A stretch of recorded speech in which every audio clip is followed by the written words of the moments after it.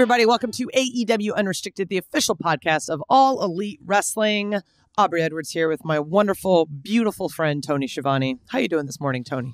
I'm doing great, Aubrey. What's going on with you? It's kind of cold over here in Seattle. I got used to Florida the last time we were there. I got used to Texas. This is a weird time of year. There's allergies, weird weather. I don't like it. You know who I do like, though? You know what I do like? I do like that we finally have Brody King on the roster, who I've known for a little bit, and I'm so happy he's here. I heard you had a birthday very recently at the time of this recording, so happy birthday, man. How are you? Thank you. Hello. How are you guys?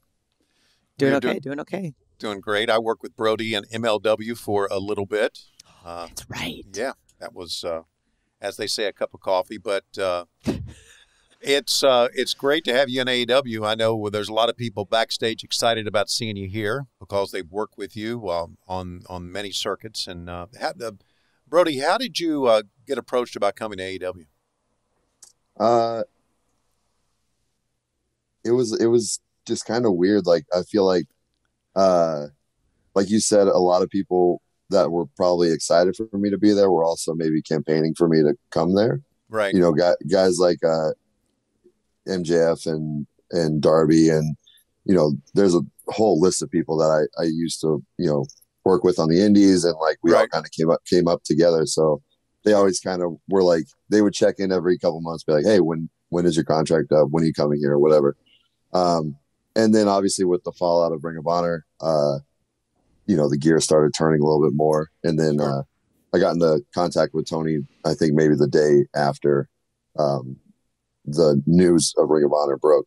So it happened quite rapidly. But I would say that the wheels really started turning when Malakai, Tommy, got released from WWE, and we kind of like started putting this whole House of Black, Kings of the Black Throne thing together.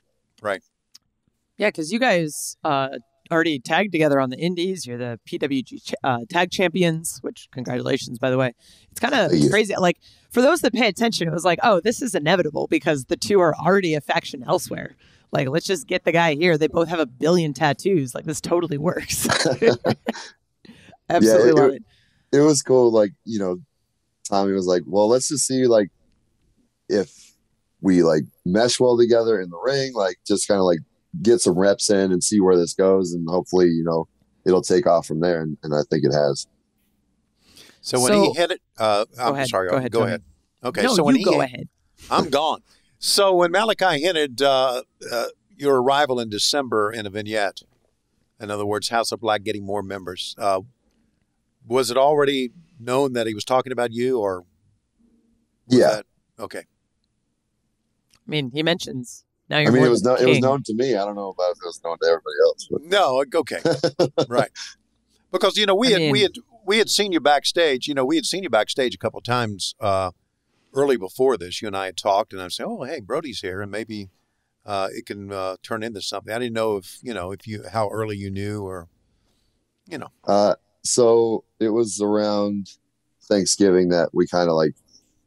It was a Full Gear that we kind of, you know, made a handshake on it, and then everything started proceeding in like December. But yeah, it was funny because I would show up backstage and everyone would be like, "Are you doing something tonight?" I'm like, "No." Like, "Are you signed yet?" I'm like, "No, not yet." Like, so it's just like, you know, the inevitable weight of putting pen to paper.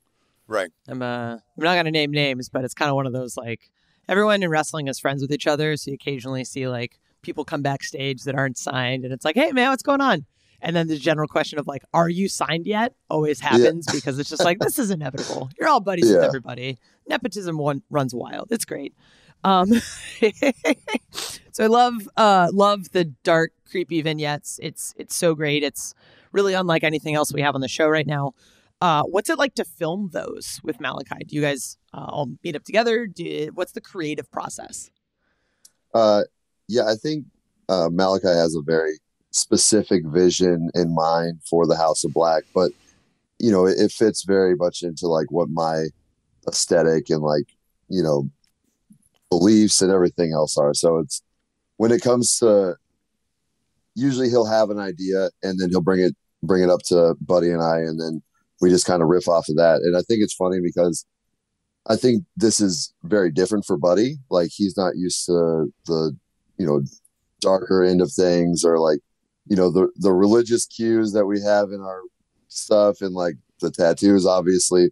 So kind of teaching him, like, he'll come to us and be like, "Oh, what do you think about this?" And we're like, "Well, that's a little bit more Slipknot. We're kind of going a little bit more like death metal or black metal." So it's like, we're able to teach him along the way of, what we're going for and what like the roots of everything are coming from. Like, when right before Buddy debuted, Malakai sent like pages and pages of like what references he gets for the House of Black, and it's all like, like pagan religions and like creepy witchcraft stuff and all this stuff that you can pull from. And I guarantee, like, Buddy's like, "What the hell have I got myself into?" Yeah, it's and I was actually watching the entrance you guys made on recently on Rampage, and that's trios match. That is so creepy and so ominous. And the music, the Rise from Ruins music, who found that song, and why do you think it's perfect for House of Black? So there's like, it's funny because whenever we're doing like rehearsals for music, it's usually like, "No, wrong song," because there's like 5 songs that are within the House of Black. Like, we each have our own single song. Right. Tom and I have our own tag song with Kings of the Black Throne, and then House of Black has its own song. So Tom, or Malakai, his entrance is the band Amun Ra, and I don't even know how to pronounce the name of the song, but it's like a heavy like doom band, and he became friends with those guys, and they have another band called Absence in Body, right, which is the House of Black theme, and right. that song actually, it wasn't even released yet when he was friends with the person that runs the record label that has that band on it. Also, members of the band include Scott Kelly, who is in a very famous doom hardcore band called Neurosis, who's actually from Seattle. Yep. But I've been a big fan of Neurosis for a long time. I actually got linked up with Scott Kelly a few years ago because he's a big wrestling fan. So I think like the marriage of the two was really cool. Like, he got to be part of wrestling. We got to do something with, these legendary members of a band that I've loved forever. And yeah, it just kind of all came together, and their record isn't even out yet. So for them to allow us to kind of like debut the song on Revolution, and then they put it out, I think, the following Thursday, was really awesome, because, that's a big moment for a band. Damn, I had no idea that they hadn't released the song yet. That's awesome. Yeah. And I love just the crossover with wrestling and music, like how Ruby Soho and her whole relationship with Lars. Like, it's so great to hear, like, and I mean, Butcher, him being like in a band. It's just absolutely incredible to hear these stories of like, "Oh yeah, I know this guy, and it's like, "Oh, this is my friend's song," or "This is my song," or what. Like, it's wild. It's funny too, because like, some of these bands, like I guarantee a lot of people on the roster loved Rancid growing up. Like, that was like one of my formidable bands that got me into punk rock. So it's like seeing Lars backstage now, I was like, oh wow. Like, I've met him a few times, and like we've talked and stuff, and it's just weird that, you're conversing with someone that you like looked up to so heavily in your youth. And I feel like the same is it's probably the same for someone like Ruby, who now, he's walking her to the ring, like with his music playing. So you mentioned a little bit, and obviously Buddy Matthews joined you guys after the fact. You and Malakai had kind of already linked up on TV. So first off, when did you guys find out that he was coming along into AEW? And secondly, have you talked to him about needing a lot of tattoos? Because there's very clearly a visual difference between him and the rest of members of the House of Black. So I think the plan was always me, Buddy, and Malakai. So, we kind of unofficially had our own like dream scenario that ended up working out perfectly. But yeah, I mean, I feel like it's kind of cool that he has like no tattoos and like that he's just different. Because I mean, he is unbelievably jacked. Like I've never seen someone with like that much muscle definition as him. So I think he has his own like unique look within the house, because I don't think there's maybe Pac, but like there's not very many people that look like Buddy. Right. Yeah, he's spectacular. He really is. His look, it's so, and yours too. I mean, the entire House of Black has this very unique look, not only as together but individually, and that's one of the things that I think kind of makes it work. Now, you started training Brody in 2014. We're going to talk about your previous career a little bit later. What inspired you to completely change paths and get into pro wrestling? It was really all an accident. I just kind of always I just do things that I'm interested in and, see if I like it or not. Like I did like a Twitch thing, or like if I want to try to skateboard, I'll go jump on a skateboard. But wrestling was always something I was interested in. I wouldn't say I was like the biggest fan ever, but I was more interested in how to do it than like watching it, I would say. And when I found out like there was a wrestling school, one of my friends kind of met a wrestler, and he took a couple bumps and ran the ropes. And I was like, okay, how do I do this? And we went to a local indie show at their school, and I signed up for wrestling school the next day. And at first it was just kind of like, well, this is a good way, to get in shape, like to get some good cardio and stuff in. And then it just like, became like an addiction. Like I just started watching wrestling. I started watching, Japanese wrestling, and it was like, okay, this is what I want to do. You fall into wrestling accidentally, but you have the name Brody, which at AEW is a very, very important name. And I want to talk a little bit about where the inspiration for the name Brody comes from. So, I mean, obviously Bruiser Brody, like that was like one of the first people that, I was told to watch, because obviously I have a similar look. Like it's funny because when I started wrestling training, I didn't have a beard. I never grew a beard. I didn't even know I could grow a beard. And like, what my wrestling trainer was like, can you grow a beard? I was like, I don't know. He goes, well, you should probably try, because your face doesn't match the rest of your body. I was like, all right. Because I have I guess a very young baby face without this. So when I started growing my beard, I started growing my hair. It was like, okay, you need to watch guys, like Bruiser Brody, Terry Gordy, Stan Hansen, like these big hosses from Japan. Like you're going to see a different way of a big man wrestling than you ever saw on like WWF or WWE, and that's what really hooked me into wrestling. So I think Brody, like I was back and forth on a bunch of stupid names. And then I think Tyler Bateman was like, you should try Brody. And like I had been watching Brodie Lee's independent stuff, his like, as far as big men wrestling, Luke Harper was huge. And like me seeing somebody on TV doing these things that most other big men weren't doing. Like he was doing hurricanranas and he was doing dives and like all this other crazy stuff. Right. And then, I started watching his Chikara stuff and like watching, it was even more there. He was like able to be an incredible base, but also do like these incredible things as a big man. So, he was in the WWE, and I was like, well, seems like Brody works on multiple levels. So then I became Brody King. We were talking with Brody King on AEW Unrestricted. Before he got into wrestling, he had a very successful career in Hollywood. We'll talk about some of the series that he worked on. And before we do that, we'll take this break.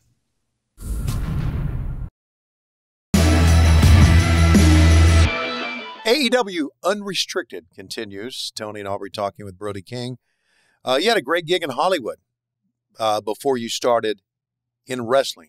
Tell us about that. I know there's a lot to talk about, but tell us what your job was in Hollywood. So I was a union set lighting technician for movies and TV. Right. My dad did it for 30 plus years. My grandfather did it for 60 plus years. So it was kind of like a, family business, I guess. But, as a kid that was, not very in love with school, I tried community college for a couple months, and when I realized I didn't have to go, I just didn't go. Right. So my dad was like, well, you want a job? And I was like, sure. And then, I got my days, in the union, and I started working when I was 18, which was very much a curse and a blessing. I feel like it's very similar to wrestling, where, you have the guys that have been doing this for a long time that treat it respectfully, and they, this is their way of living, and this is the way they make money. And when you have a shithead kid coming in at 18 and giving you attitude and telling you how it is, they're making adult money, but they want to take days off and all this and that, it rubs you the wrong way. So I burned a lot of bridges when I was between 18 and probably 22. And then, I moved out and I had a girlfriend, and it's like, wow, I got to pay bills. And it's like, I'm living off like the dollar menu at Burger King. It's like, yeah. I gotta figure this out. So, I started mending those relationships, and I would say by the time I was like 25, 26, I was in a pretty successful spot with set lighting, working on movies like Pirates of the Caribbean and like Marvel movies, and reality TV shows like Big Brother. I was actually working on the season that Luchasaurus was on, so that was pretty funny. Small world, but yeah, it is a small world. But yeah, it was a good job. It's a great career. It's like hard work. It's basically construction. You're just picking up heavy stuff and moving it around and putting it down. But you get to experience a lot of cool things. Like I worked on the movie Angels and Demons, and we built the Trevi Fountain in the parking lot of the Forum. And it's like, on the outside, you just see like the facade walls, but then you walk inside and you're like in the middle of Vatican Square, which is insane. Right. But so there's a lot of cool things that I got to experience doing stuff like that.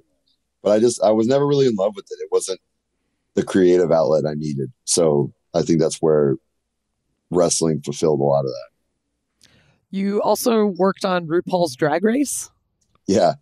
So I did probably 5 years on RuPaul's Drag Race. I think season 7 through 11 or 12 or something like that. But yeah, that was one of my favorites to work on.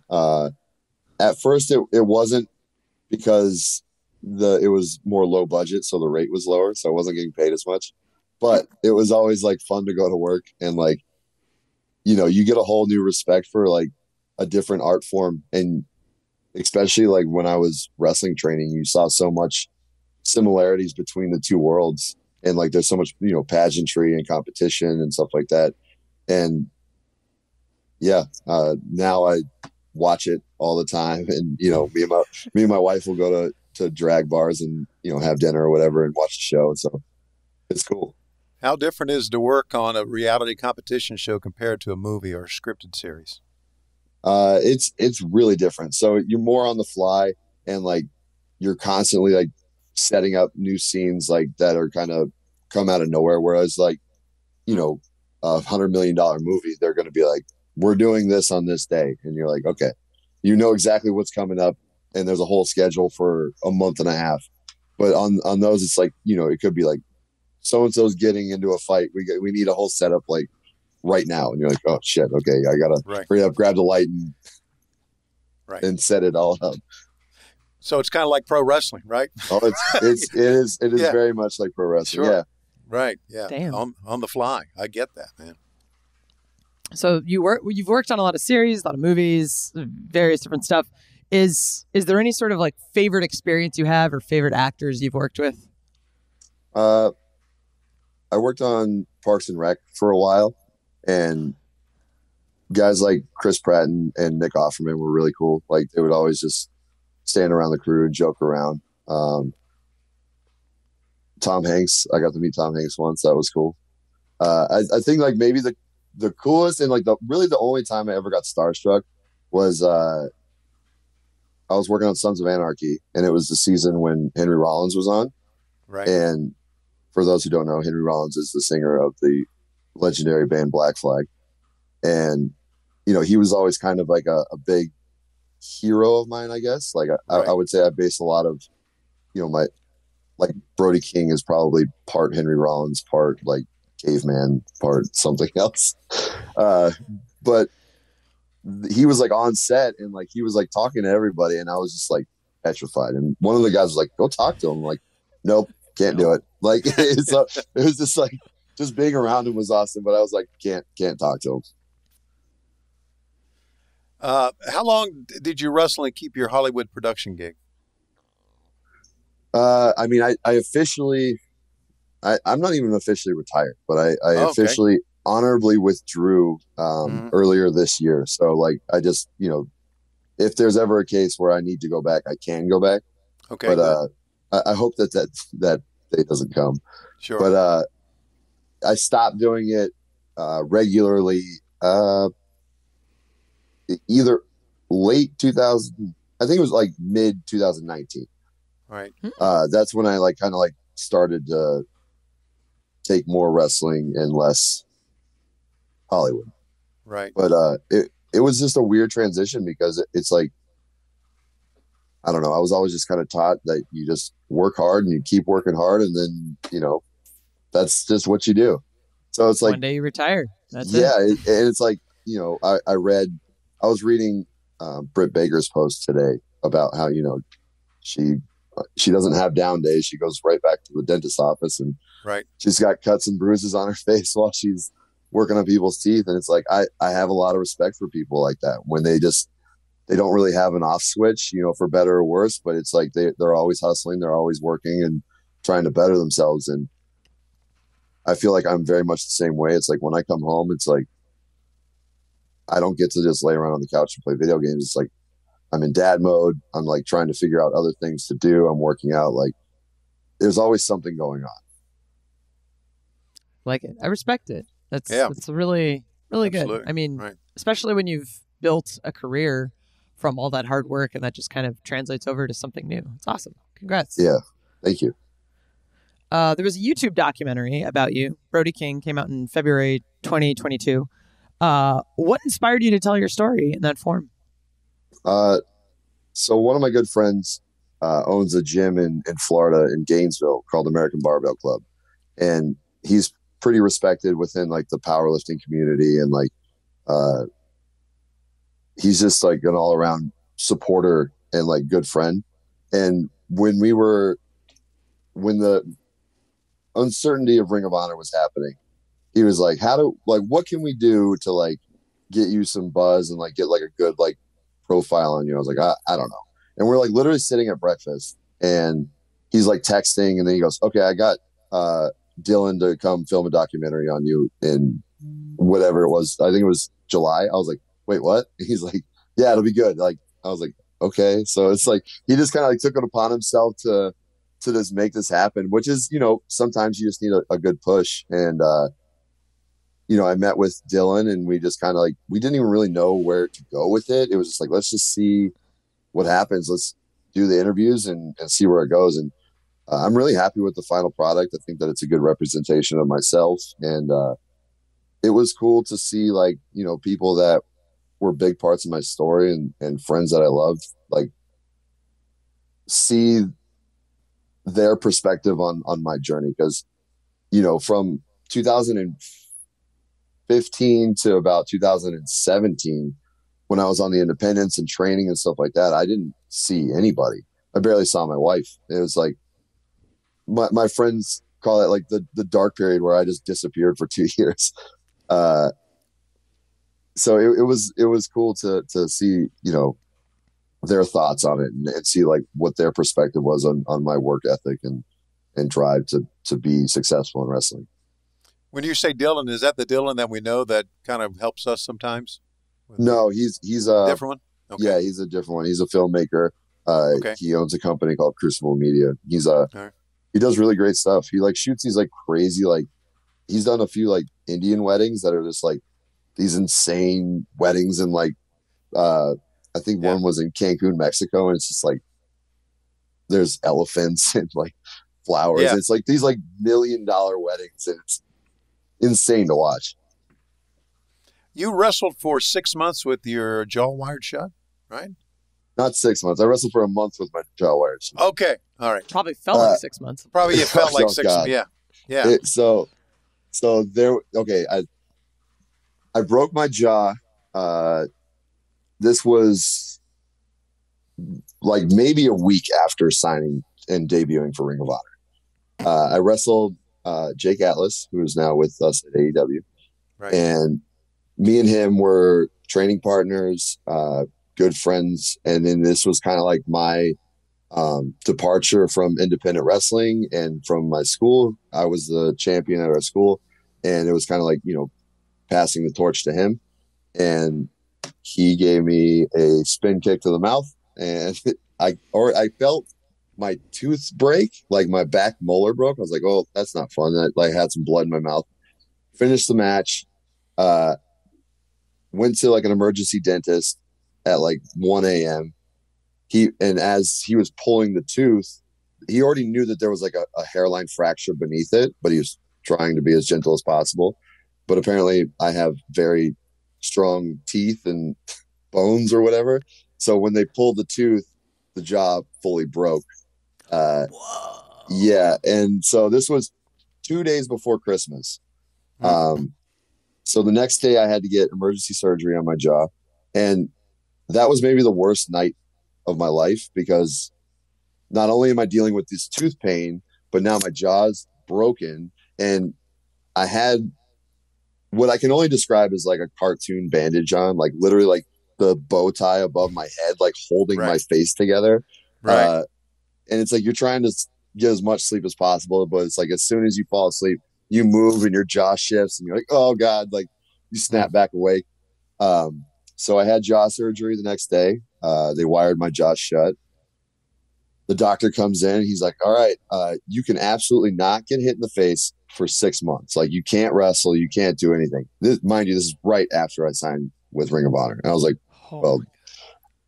I think he left, and I just looked at my wife. I said, well, that's not happening. I have AEW on Friday, and I'm wrestling Darby on Saturday. So this was like 6 days later. I'm wrestling a cage match with Sami Callihan at AEW because I just, I don't know what it was. I just felt like I had to fulfill my commitments, and like I had so much momentum that I was like, if I think I can do it, I could probably do it. It was painful and it sucked, and I don't think I took into consideration like how hard breathing would be when your mouth is closed. And like on top of that, I used to have like longer hair, and I think I took like one bump and I breathed in and hair just went in my mouth, and you can't open your mouth to get it out. So I'm just like trying to like pry it all out.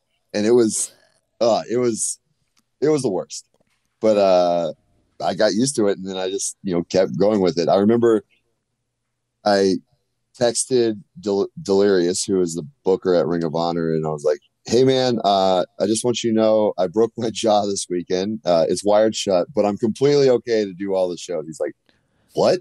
Like, are you serious? God. And yeah, my first like month at Ring of Honor was I had my jaw wired shut. Oh my God. It's wild. It's wild, but at the same time, it's like, that's totally makes sense for the indies. And like, when you're just trying to make a name for yourself. The thing is that, you hear of all these stories of, people's documentaries of saying like, oh, I wrestled with a broken leg, or, Bob Orton with the broken arm and stuff like that. So it's like, my wrestling coach, he always used to say pro wrestlers are tough. Like, sometimes you just have to do stuff that you don't want to. And that just kind of stuck with me. It was like, well, if these guys that I looked up to did this stuff, then why can't I? So I just am going to do it. I've also wrestled with a broken hand. I broke my hand in Australia. I caught a dive weird, and it popped like right in the middle of my hand. And I went to the doctor, and they were like, yeah, it's broken. You got to get casted. But I was like, what if I don't? And they're like, Well, I don't know. So, and that's the thing is like, I kind of realized through all of this that it's like trial and error. It's like, just because the doctor says you have to do something doesn't mean you have to. It's probably recommended, but you might be okay if you don't. The reason I didn't get a cast on my hand though was because I was doing MSG like 3 weeks later. I was like, well, I'm not going to miss that. So No. I had like a hand splint that I just like taped up like crazy. And my match at MSG, I had a broken hand. The other thing I always like is going to the emergency room with wrestlers and them having to describe what happened and doctors just giving you that look like, excuse me. Like one time my husband was wrestling a match in the Indies and he took a chair shot wrong, sliced his head open. So we're in the ER and it's like, oh yeah. And I'm showing him like videos of the table spot and stuff. They're like, and you did this willingly? Like, yeah, for like $20. It was great. Yeah. It's awesome. You want to see his skull? Because it's literally cut down. I'm like, oh my God. Or you go in with like a broken bone and like you're covered in blood. And they're like, well, what about the blood? And you're like, oh, no, the blood's like, fine. oh, don't worry about that. That's fine. It's like, oh, it's not mine. Don't worry about it. And you're like, what? It's like, I'm not sure whose it is, but it's there, whatever. Yeah. I just kind of went through a table, did all this other shit. Don't worry about it. Don't worry about it. Oh, my God. Do we need to call the police? Is there a third party? Like, no, we're good. Right. They always think like, are you safe at home? Like, yeah, no, this wasn't at home. This was at work. And then you're like, wait, this is a workplace injury? No, not like that. Not like that. Oh, boy. I want to talk about your band a little bit. You're the vocalist for God's Hate. Yep. You talked about, your love for music and your involvement with that. Like knowing that your jaw was wired shut and all this stuff. How do you keep your voice in shape to do, vocalist for a band like this? What's the trick to not blowing out your voice? Because I yell at wrestlers a lot and I'm legitimately interested in knowing the answer to this question. Well, Aubrey, I wouldn't say that I have the most angelic voice, but I don't know. It's all just very like guttural and low. So it's like singing from your stomach instead of your throat. I also do like vocal warm-ups where I just do like a lot of like humming, or you like do Z's like zzz, and, like if it gets your like throat vibrating, then it's probably better. But yeah, it's definitely, I don't know, trial and error, I guess. Like, what works and what doesn't. There's times where I'll be yelling and it'll like pitch it a little hard, and I'm like, okay, that wasn't good. Like, let's not do that. But yeah, I would recommend some vocal warm-ups, maybe some breathing exercises would do you well. Sometimes some hot tea is a great suggestion. Yeah. Thank you. I got a whole sheet of paper on that, Aubrey. Yeah. I don't know why I haven't asked you. Yeah, I talk to you all the time. Emory Voice Center in Atlanta. Is tremendous. That would mean I have to go to Atlanta. So there you go. You need to move to the East Coast again. Nope. So listen, Brody, God's Hate is touring this summer, right? No, we don't tour. We play. So we play like weekends here and there. Okay. So we just did. We did a fest in Kentucky last weekend. Wow. And then we did. We were supposed to go to Europe this summer, but I don't think that's going to happen because plane tickets are astronomically expensive, and also there's some weird stuff going on over in that area. Right. Yeah. But yeah, we like to do like, regional stuff. So we'll do like 3 days in the Northeast. We'll do like New York, Boston, and, somewhere else. Or we'll do LA, San Francisco, and somewhere else. Okay. Hopefully, I'm hoping by the end of the year we hit like Portland, Washington, and like Vancouver or something like that. Right. But yeah, it's fun. Like, it was never like the most serious thing, and I feel like because of that, it's become a lot more serious. Like, we came out with a record last March. It actually just hit its 1 year. Congrats! Thank you. That got a great reception, and we've been doing really well, and it's been really fun, and kids enjoy it, and it's a good release, like, to step away from wrestling for the weekend and like go be with my music friends and like people that I grew up with, and get to hang out with them and just do something completely different. I feel like it's more therapeutic for me, I guess. Love that. We're talking to Brody King on AEW Unrestricted, and coming up, lots and lots of fan questions.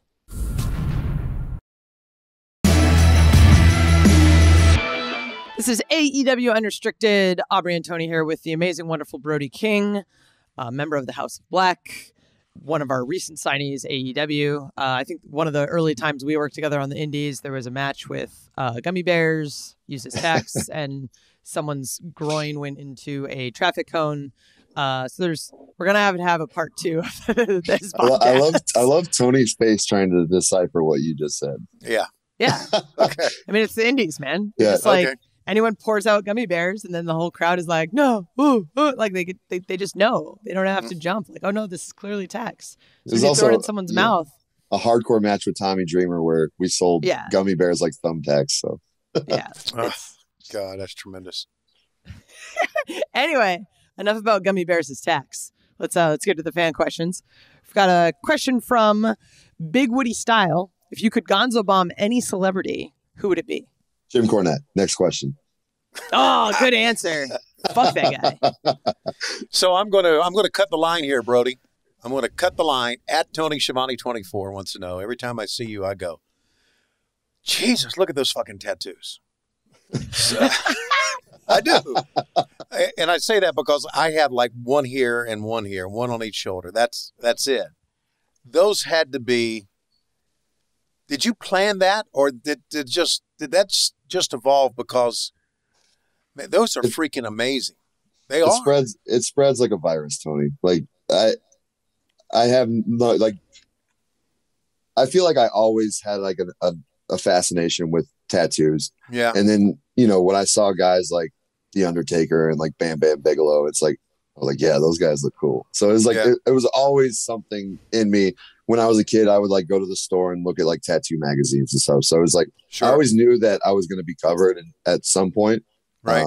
I didn't realize how bad it hurts to get tattooed, especially like, some spots. Yeah. Some spots hurt. God, your ribs, your back, your stomach. It's just, it's the worst. Right. It's funny because they're always like, oh, you must have a crazy pain tolerance. Like, no, I absolutely hate getting tattooed. I just like the way it looks. Wow. Now that's, wow. It's like, and listen, I've seen wrestlers getting with tattoos. You win the prize, buddy. I think that I might be the most heavily tattooed wrestler. Yeah, you could be. Whoa. And you hate getting tattoos. Aubrey, back to you. Oh, man. I look at you're like, oh, my God, getting tattooed on the ribs hurts. I legit fell asleep during my rib tattoo, and the guy had to like wake me up because I was twitching. I mean, here's the thing. People can say whatever they want. Women are tougher than men, and that's just the bottom line. Thank you. Yeah, that's right. Thank you. I agree. And also because Aubrey's, I'm a tough son. And we love her for it. Yeah. Yeah. Aubrey, you had people questioning the legitimacy of thumbtacks because you were unfazed counting in a pile of thumbtacks. Right. Oh, I was phased. The camera was behind me though. Like, so you couldn't really see my face. Like, that shit hurt. Let's be clear. That shit hurt. Yeah. I just really care about my job. Yeah. Just an Aubrey thing here. And Aubrey, I want you to get back to the question after this comment. Okay. The comment is that, you know how in wrestling we always hug each other, right? Everybody sees each other in the hug. When I hug Aubrey, it's like she's giving me a freaking bear hug trying to break my back. I'm like, thank you. Shut up, you liar. I love you. You liar. We finish hugging, and you're like, you give the nicest hugs. So you're full of shit.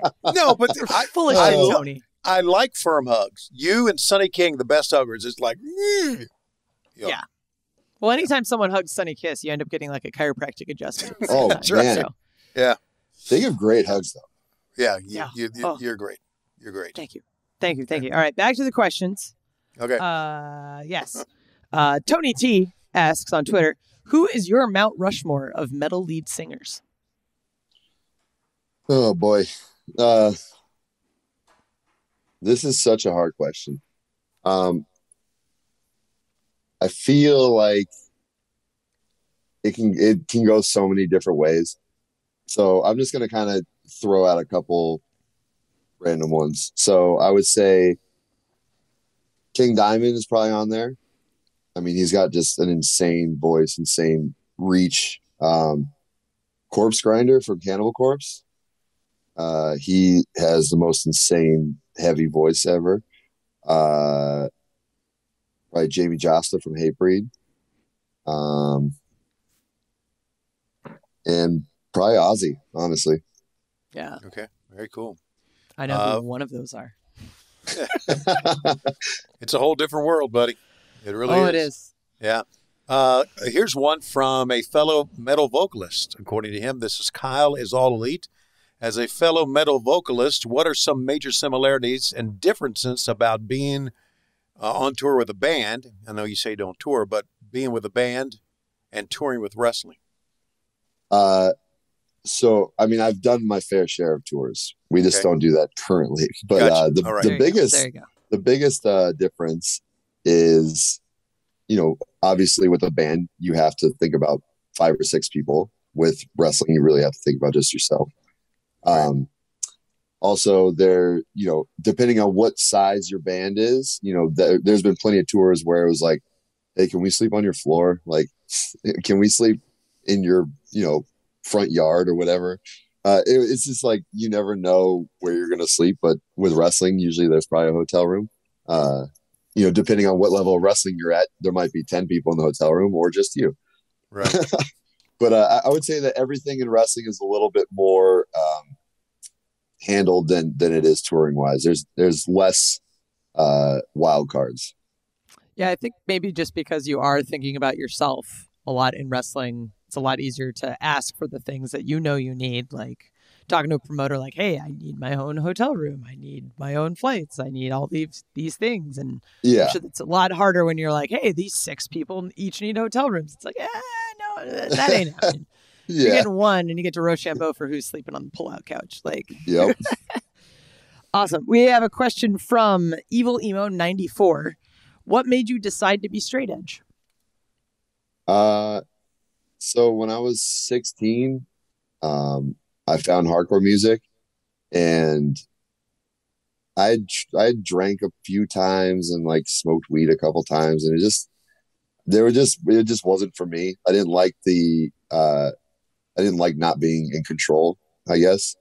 And then I found out what straight edge was through hardcore, and that was like, okay, well, I guess that's what I'm going to do now. Like, I don't like doing drugs or drinking. It's not that I'm against anyone else doing them. It just wasn't for me. At Long Live Thunder Rosa wants to know, and you kind of touched on some of your experiences with film and shows. What's the favorite film or show that you've ever worked on? Favorite show is probably RuPaul's Drag Race. Favorite movie. I don't know. They probably like Angels and Demons or like Spider-Man, because there's just like so many crazy like sets and scenes. Like I think it was Spider-Man 3 where they like have this giant like battle in the sewers, and like we built that on stage, and it's just like seeing all these insane sets being built, and like what goes into it is always really impressive. I worked on some of them, like the newer Star Trek stuff, and like watching them like build the ships for that is insane.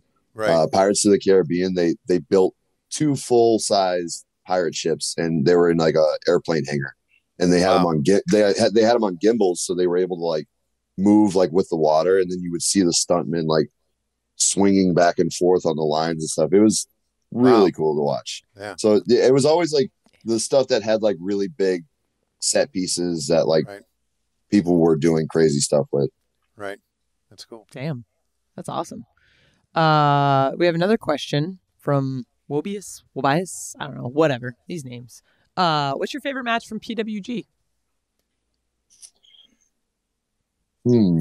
Probably, I think the one that I always kind of go back to, it's either me and Darby.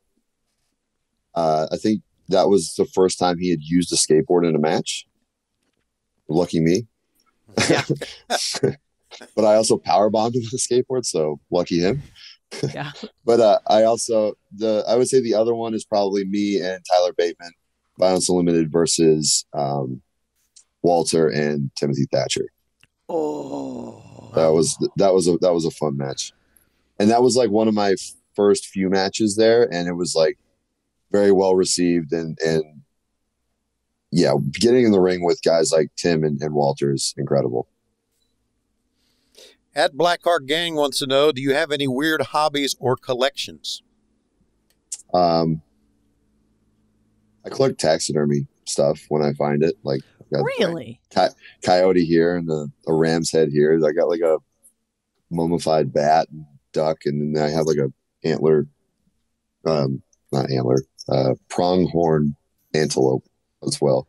Wow. I wouldn't say I like heavily collect them, but like if I find them for a reasonable price, like this coyote and the antelope head came from the show Big Love, which was like a show on HBO.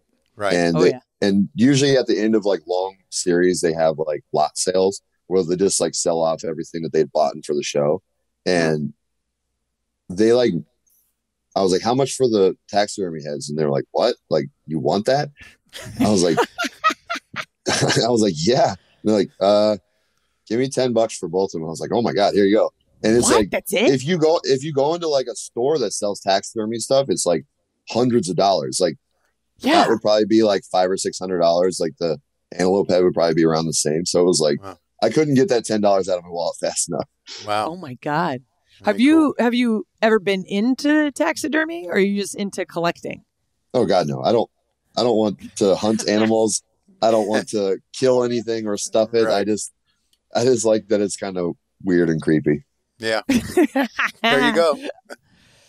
Yeah. Oh, that is very weird and creepy. I respect it. As a vegan though, it's a little very creepy, but I respect it. Oh, we have a question from Mariner Stan. How did the I think you should leave guest spot happen? And was the promo scripted, or do you have space to improvise? Do you have any fun stories from that experience? So that was very random. So my friend Madison, he runs a company called Suburban Fight, which is like a no ring, like bar wrestling type thing. Me and Darby wrestled there a few times on it. And he reached out to me because I think one of the producers of the show maybe went to one of the shows, and they reached out to him, and he was like, hey, do you know that show? I think you should leave. And I think this was shortly after the first season had come out. And I was like, yeah, I love it. Like that type of humor is right up my alley. And he's like, well, they want to do this skit, and they want to know, they need like a pro wrestler, like a big, scary pro wrestler. And I mentioned you. What do you want to do? And I was like, yeah, absolutely. But then, quarantine happened, and that kind of just like went away. And I was like, oh, well, maybe it'll come back. And it was like maybe late 2020 or early 2021. And Jesus, the thunder was just so loud. It sounds like there's an earthquake in my house. Sorry. Yeah, me too. Yeah. But he shot a music video for this band and asked if the I Think You Should Leave guys were still interested, and if they wanted to piggyback on the set, because they had a wrestling ring in the music video as well. And they were like, yeah, sure, let's do it. And it was like one of the writers, a producer, and a director came out. So Tim wasn't even there. I didn't really know what the scene was about. They kind of like gave me like a rough idea. They're like, you ever see that gif of like Donald Trump like beating up the guy ringside, and it has like the CNN logo like over his head?